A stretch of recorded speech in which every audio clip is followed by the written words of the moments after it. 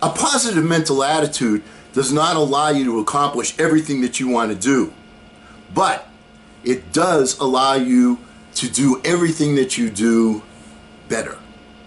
Hi, I'm Eli's dad with Project Eli, where we educate, lead, and inspire.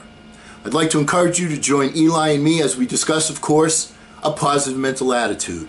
And I will be giving you a blueprint so you can go from point A to point B to point Z, so that by the time this video is over, you will know how to give yourself a positive mental attitude. So join us. I'm going to start by sharing with you something that I saw at a seminar some 30 years ago by a gentleman named Zig Ziglar.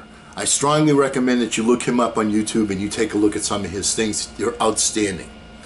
However, Mr. Ziglar came out without any introduction, and this is how he started.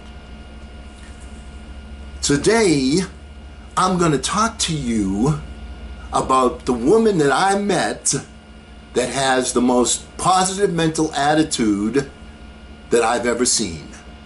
Here is the story. One day, I was at the airport waiting for a plane that was delayed, and I'm standing in line with other people, and there's a gentleman next to me, and this woman who's about 10 or 15 feet away is staring noticeably directly at the gentleman standing right next to me. He notices that she's staring at him, and he starts to get a little uncomfortable. So he kind of looks away, and he shifts his feet, and then he looks up, and she's staring at him again. And he looks away, and then he looks up, and she's walking over to him. And she says, "I'm sorry, sir. You may have noticed that I was staring at you." And he says, "As a matter of fact, ma'am, I did notice that you were staring at me, and I was wondering, do you know me?" And the woman said, "Well, yes and no." And he said, "How's that, ma'am?" And she said, "Well, you remind me a great deal of my third husband." And the man said to her, "How many husbands have you had?" And the woman said, "2." Mr. Ziglar points out that this is the most positive woman that he's ever met.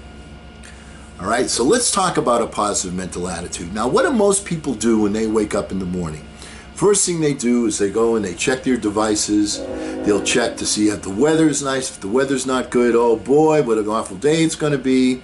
Or they'll check their Facebook account or their whatever social network is their favorite of their choosing, and they'll see if Freddie's had a good day, if Joey has a problem, if Mary achieved something outstanding. And you start your day in a reactionary mode. May I ask you a common sense question, Eli? Who should be the one determining your attitude each and every day? Now let me point this out to you. Just as people that go to their devices every day and allow whatever's on there to affect their attitude, when you take charge of your attitude yourself, that's something that you have to do every day. You're developing a ritual, you're developing a habit. Your habits become you. So make sure that you have good habits. Let's talk about the formula for developing a positive mental attitude. Now, one of the things that guys learn when they get married is that their wives usually need just a little bit more time to get prepared in the morning than they need. And I'm referring, of course, to the application of cosmetics. Now, I'm sure I'm not the only male on the planet that's heard the phrase, "Honey, I just need a couple more minutes to put on my face." Now, doesn't common sense dictate that if we're going to spruce up our appearance on the outside, that we should also take a couple of minutes and prepare the inside? Now, here's the way that you should apply your wake up makeup. Now, the first thing you should do when you wake up is to think about all of the reasons that you're thankful. Allow me to help you with that. Now, usually when I first realize I'm awake, my physical condition is very, very comfortable, comfortably warm under those covers. Thank you for this feeling of comfort. Thank you for Eli, my son. Thank you for my job. Thank you for the fact that they pay me for my job. Thank you for my health. Thank you for my health insurance. Thank you for my sense of taste, sight, smell, hearing, and touch. Thank you for my immune system that magically keeps me healthy and heals me. Thank you for the ocean, where I love to snorkel. Now, are you only grateful for electricity after it's been turned on after a power outage? Thank you for electricity. Thank you for snow-capped mountains. Thank you for the taste of freshly squeezed orange juice with pulp. Now, I could continue with many, many more thank yous. In fact, many of my thank yous are personal, as I'm sure most of yours are going to be. Don't forget to say thank you if something nice happened to your friend, your spouse, your child, your boss, and yes, even the mother-in-law. But before you reach down to grab your slippers, you should have at least 20 sincere thank yous in your bank. And the key word here is sincere. I don't want to hear that you can't think, Eli, of 20 different things that you're grateful for, that you're not grateful for each morning.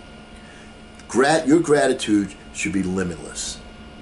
Now, the last and the most important thank you of all is your affirmation.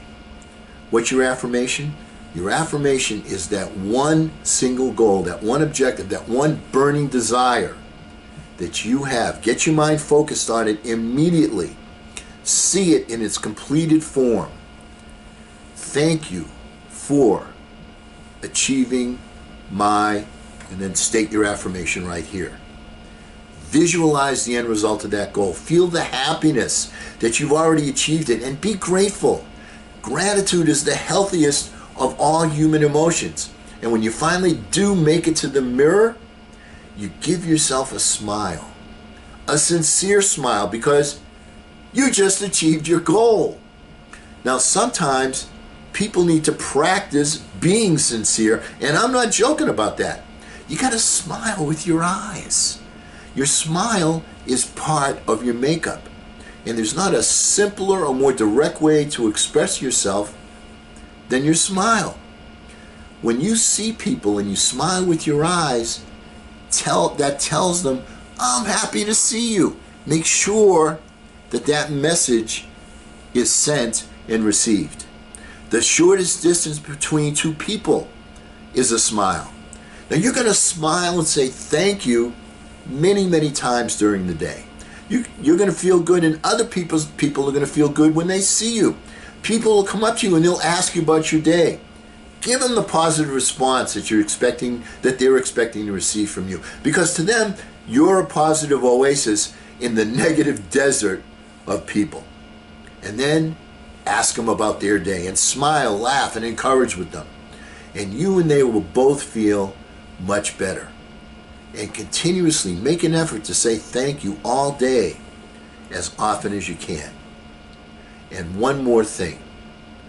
Always remember to say good morning. The only way that a person can properly respond to that is to echo. You and they will both be off to a great start. Good morning.